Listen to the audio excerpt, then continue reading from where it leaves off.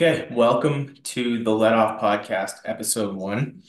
This is the first official podcast.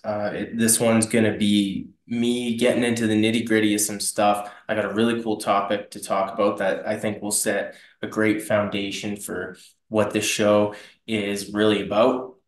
So if you're here as a first time listener and this show just came out, thank you so much for being one of the original supporters and being here from the beginning with me. If you are here after the show is established and you're going back to the first episode to listen through them all, I think that's super cool. And thank you for being here. I'm also going to get into some questions. I got a bunch of questions after I put the feelers out there on Instagram, and I sent out an email for people to write in questions that'll be answered on the first show. I actually got so many that I'm not going to cover them all in this episode because I want to save some for the next show. So if I don't get to yours in this episode, I apologize, but I absolutely will in the next episode. So I'll pull those up here. But the topic today is the process I go through for a complete bow build. So as you guys may or may not know, I run a bow shop here in Calgary. It's appointment only. So you have to get in contact with me to come to the shop. And I just do that for privacy reasons because it's, out of my basement. But I have had a busy spring, which is awesome because normally people come to me in the end of summer when there's 2 weeks until season and they want a ton of work done. And I get extremely overwhelmed. So thank you to everyone who's brought a bow to me in a more timely manner this year. It's awesome. I can spend more time on it and make it perfect. Um, but the point is, uh, the biggest thing that you're going to see when you have your own little shop, and if you do this for yourself or for other people, the point is always the same. You want your bow to be perfect. Take this bow, make it perfect, pair it with perfect arrows. That's what I'm asked all the time. People bring a bow in and they say, I bought this however many years ago. It was set up at the pro shop and it hasn't been touched since.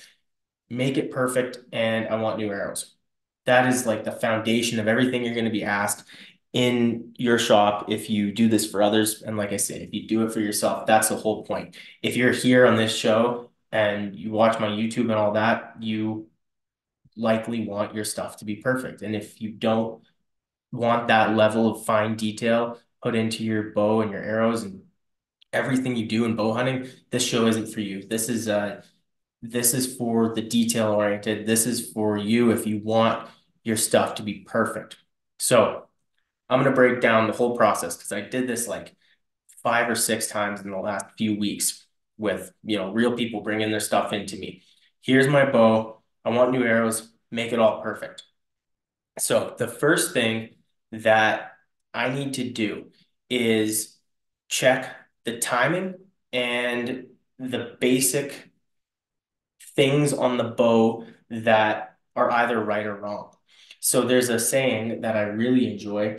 It is that we don't tune a bow, we set up a bow, we tune our arrows. So what that means, I mean, you hear it said all the time, I got to get my bow tuned, or I just tuned my bow. Tuning would indicate that there is some level of right or wrong depending on your setup, right? When you tune an instrument, you're tuning a guitar to a certain standard, right? You're in E standard tuning, which tuning a guitar is different than tuning a bass or tuning a violin, right? With archery, things are either right or wrong. It's either set up right or wrong with your bow, not with your arrows. So what that means is things like your timing, things like your cam lean, your specs in general, your axle to axle, your brace height, that stuff is either right or wrong. There is not wiggle room with that. We get to tuning when we talk about arrows, and that's what I'll get into after, still in this episode. So the very first thing I'm going to do is I'm going to check what the draw weight currently is. And I have a big whiteboard in my shop that I write your name down, make and model bow, and then all these specs. So I'll take the draw weight, I'll take the draw length just as a baseline of where we started when we came into the shop. The very first thing I'm gonna do is check the timing. Usually the timing is off.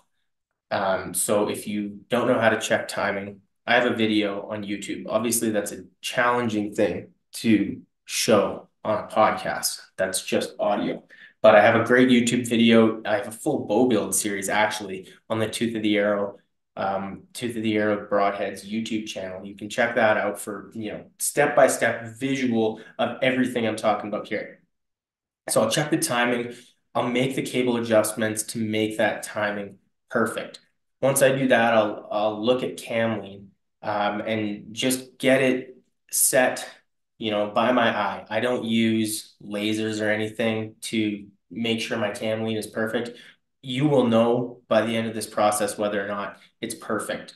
When you're checking cam lean, you can do it either by holding your bow out in front of you and looking straight down the string. Like if you were to put your bow straight in front of you and tilt it all the way forward so that the string is level with the horizon and you're looking straight down the string like you're looking down an arrow, for example, you'll be generally able to tell whether or not there's cam lean by where the string comes off the cam. You'll see the string is perfectly straight and it might look like it takes a small right or left turn at the cam. And you can flip it one way or another, and you can usually tell if there's a bit of cam lean by that.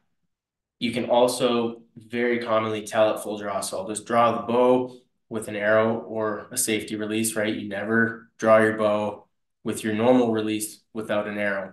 Derails happen and it can screw up your day. And it's kind of scary too.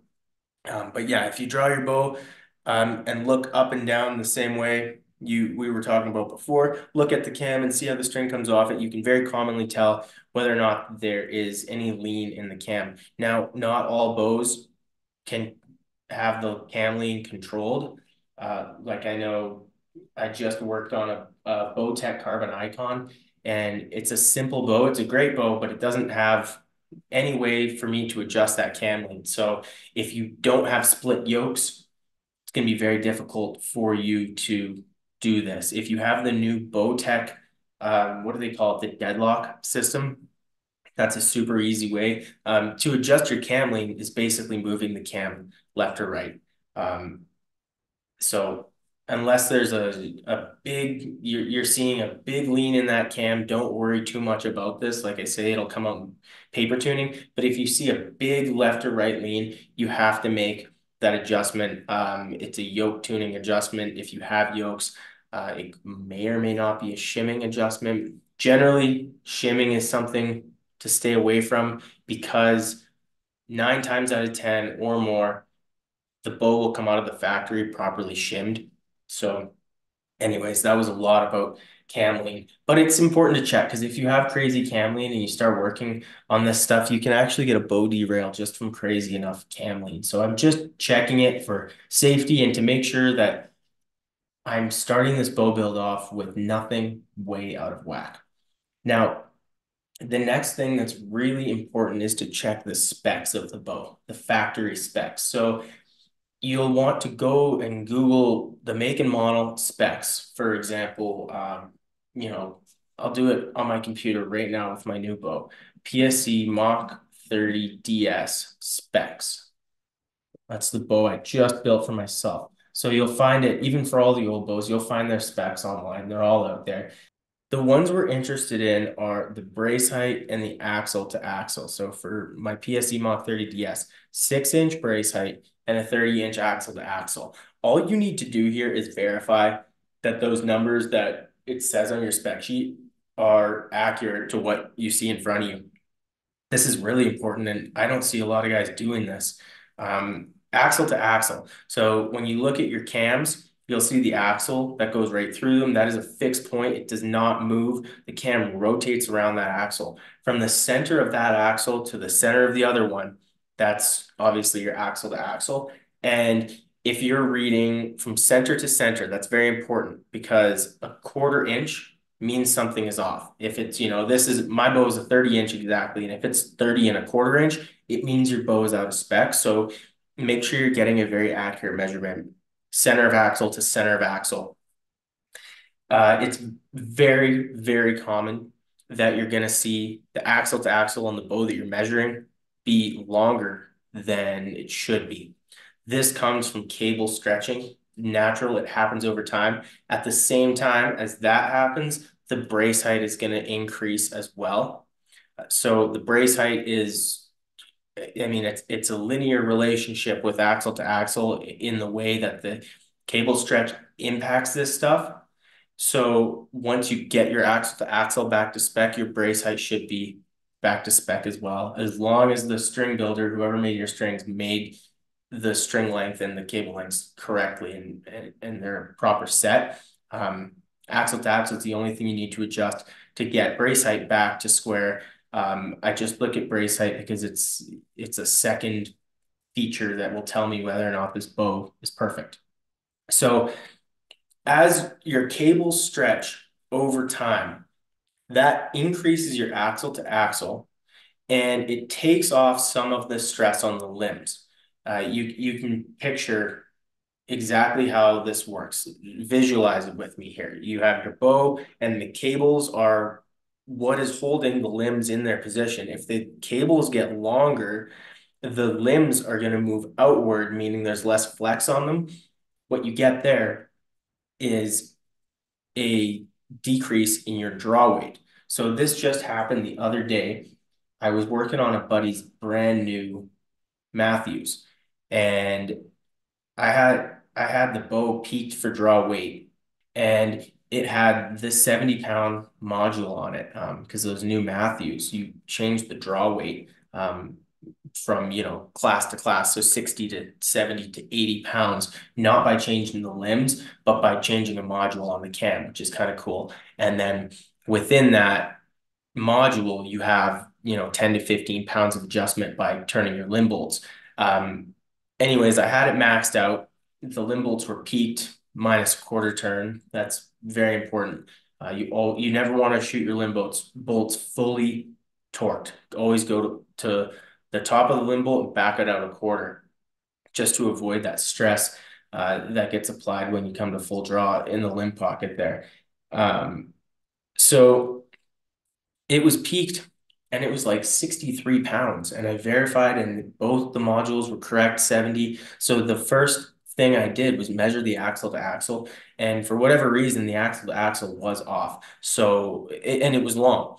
So I add 2 full twists at a time to each cable. And this shouldn't impact timing. We verify it again later, but if you're adding the same amount to each cable, it shouldn't impact timing. So I add 2 twists to each side. We draw it. We're at like 66 pounds now. Do it again. We're at like 69.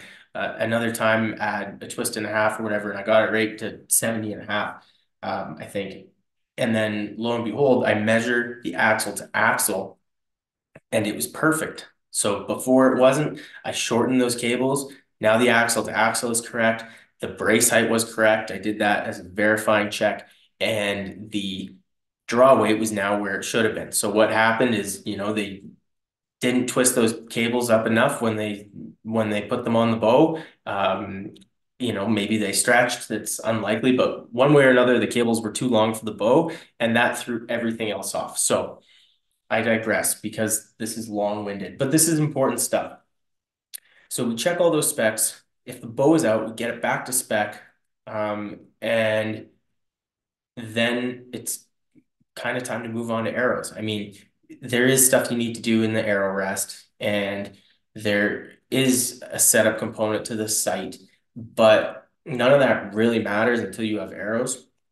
So for arrows, and this is like the vast majority of the work, it goes into arrows. I use a program called Archer's Advantage. It's a fantastic software. I'm not sponsored by them. They have no idea who I am. I just love the product. What I'll do is I'll go into Archer's Advantage, and it's like 10 bucks a year or something. It's the best money you'll ever spend if you're into this stuff. You will pick the make and model of the bow you're working on. You'll enter the draw length. You'll enter the draw weight, every spec you can for that bow, and it calibrates everything for you. Then you're going to go enter the information for the current arrow. Carbon to carbon length, number of fletching, type of fletching. It gets so detailed. And I will then shoot it through a chronograph with the old arrow because you need a real arrow speed with your old setup to calibrate the whole system. Once you do that, and I put in, 275 feet per second or whatever, click enter, the whole system calibrates. And now the world is your oyster. I go into this system and I can create any arrow that I want, any make and model, point weight. I can change my fletching configuration. I can change the brand of fletching if I want with this thing. And it will show me on a graph how that arrow matches to your bow. This is called spine matching. It's a very important concept that I'm sure we're going to talk a lot about on this show. But that's the majority of the process. I mean, obviously, I'm skipping some of the fine details, but I just wanted to set the foundation with this first episode of here's what I do in a complete bow build. Here's the point of this whole show. And going forward, we'll get into the details of some of this stuff. But this is a great foundation. And if this interests you, you're going to really like this show. So then, I'll build an arrow according to what this program, Archer's Advantage, tells me is perfect. We're trying to make an arrow that is mathematically perfect for your bow.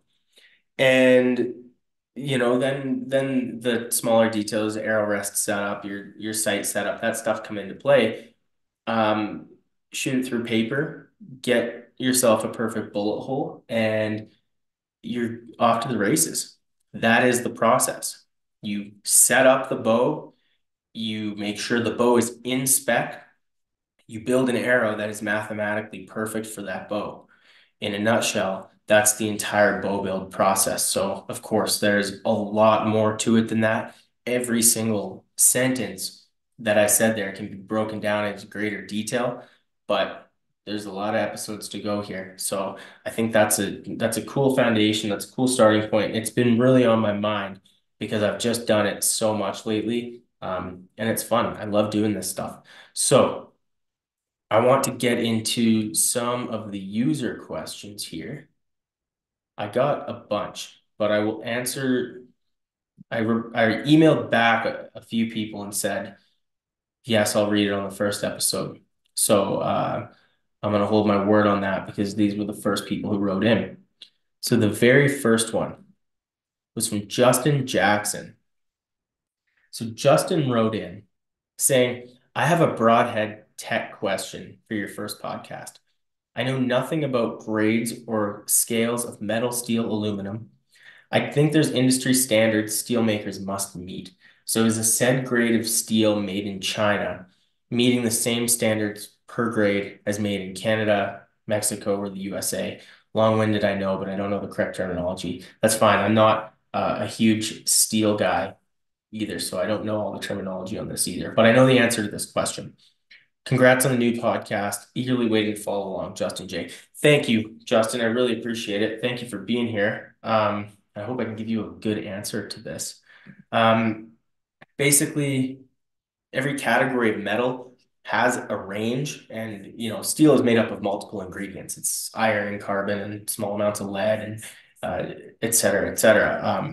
To be considered a grade of steel, it does have to follow the certain, I guess you could say, recipe, and it does have to meet some standards, but foreign standards and North American standards do differ just in the tightness of the tolerances, I guess you could say. American steel and I know Canadian steel, they are heavily tested and pretty rigorously inspected to say and prove that it is the steel you're saying it is, that the amount of each ingredient in the steel is accurate to the type of steel that you're saying you're producing.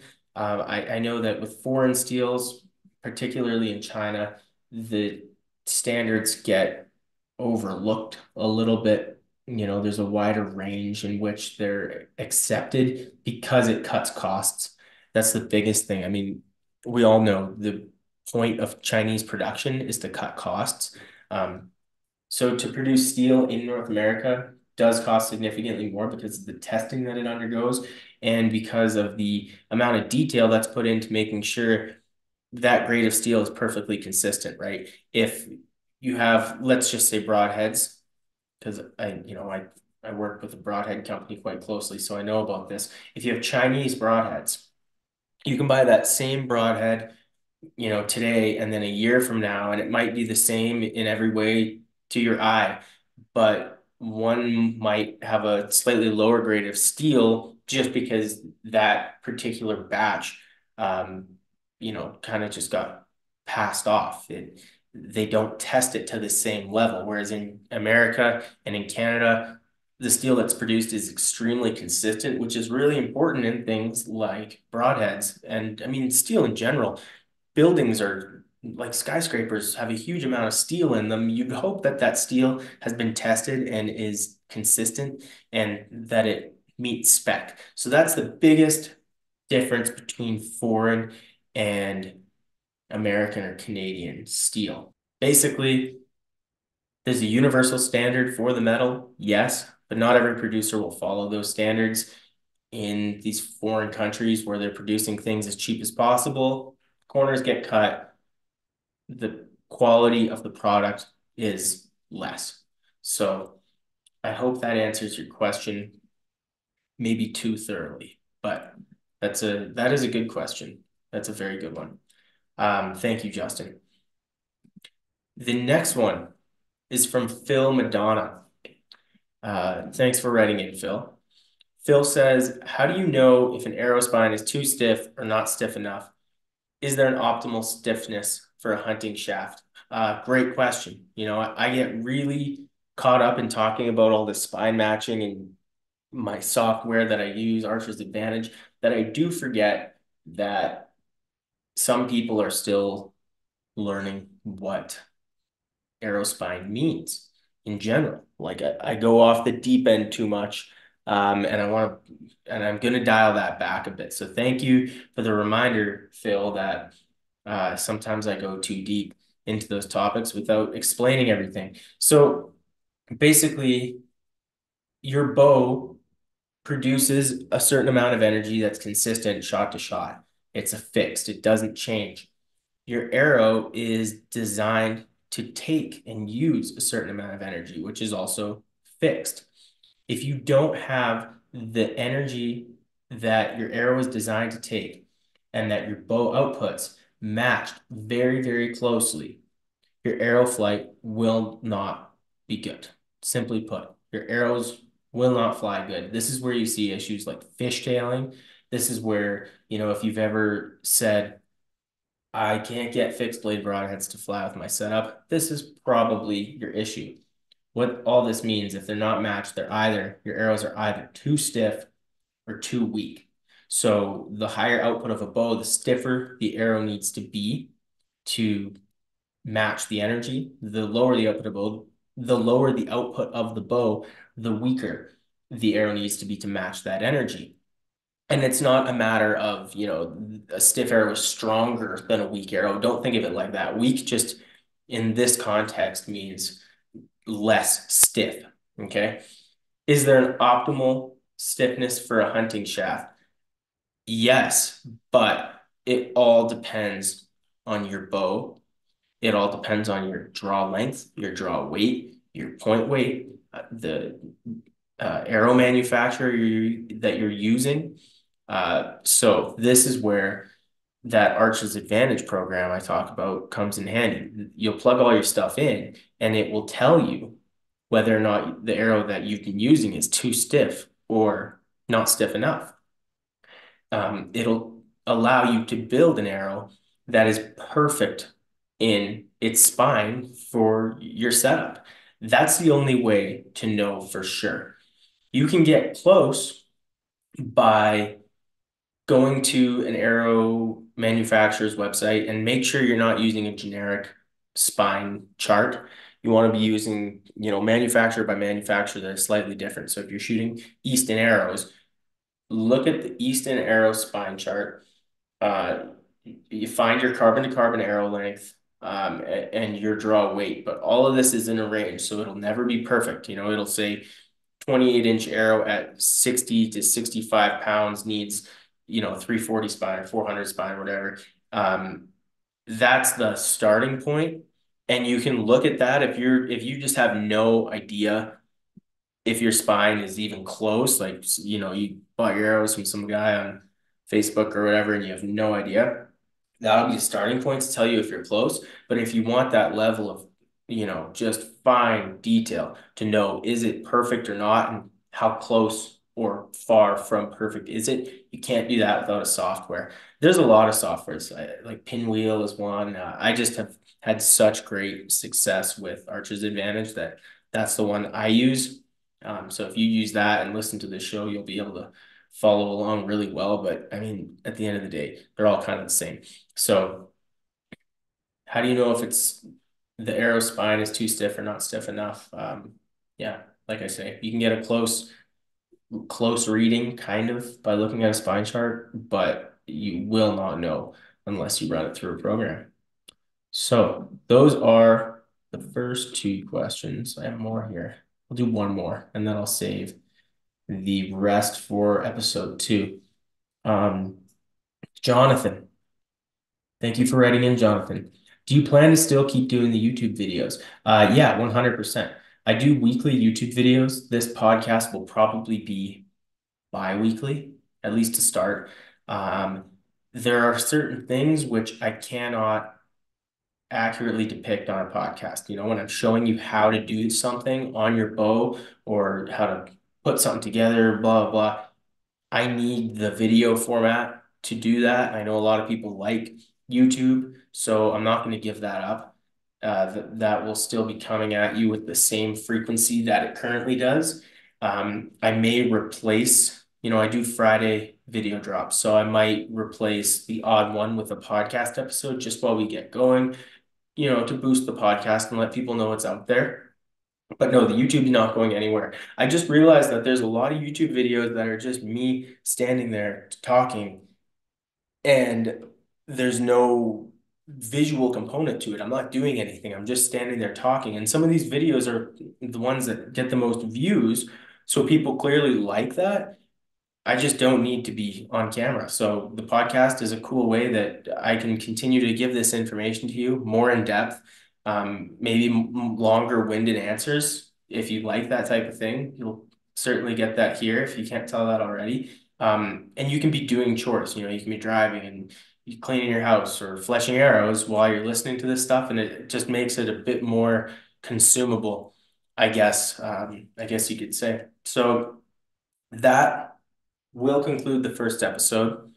Thank you again for listening. Shout out to our title sponsor, Tooth of the Arrow Broadheads. I shot those broadheads for 2.5 years before I had any affiliation with the company. I had never spoken to Luke, who's the owner. I shot those broadheads for 2.5 years of a lot of animals, and I went to many countries with those broadheads before I ever even spoke to them. So I really believe in the product and very thankful that they're sponsoring the show. Thank you guys for joining me on the first episode here. Stay tuned for the second one where I will have a guest who's a really cool dude. Thank you guys.